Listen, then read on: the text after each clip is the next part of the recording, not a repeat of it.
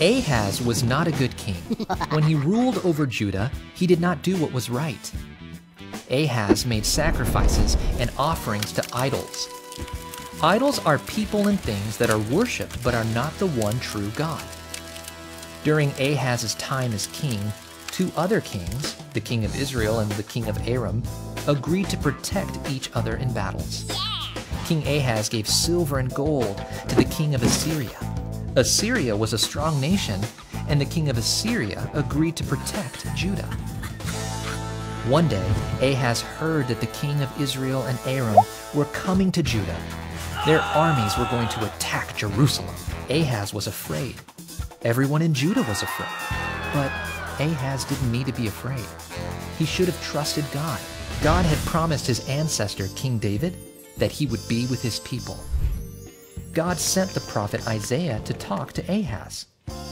Isaiah said, "Pay attention and be quiet. Trust God. Be confident that God will take care of you." God had good news for Ahaz. The kings of Israel and Syria are planning to attack Jerusalem and make someone else king. But this won't happen, God said.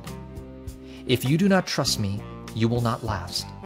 Isaiah said to Ahaz, "Listen, God is going to give you a sign to prove he is telling the truth. Here is the sign. A virgin will have a baby. She will name the baby Emmanuel." Isaiah told Ahaz that very soon the kings of Israel and Syria would not be a threat to Judah. But, Isaiah continued, God's judgment is coming. He is going to judge you and the people of Judah. You have not seen judgment like this since Solomon's kingdom was divided into Israel and Judah. The king of Assyria and his strong army is coming to attack. On that day, God will send enemy armies to Judah. The Assyrians will come from the north, and the Egyptians will come from the south. They will be everywhere like flies and bees, Isaiah said. You won't be able to escape. God is present with us.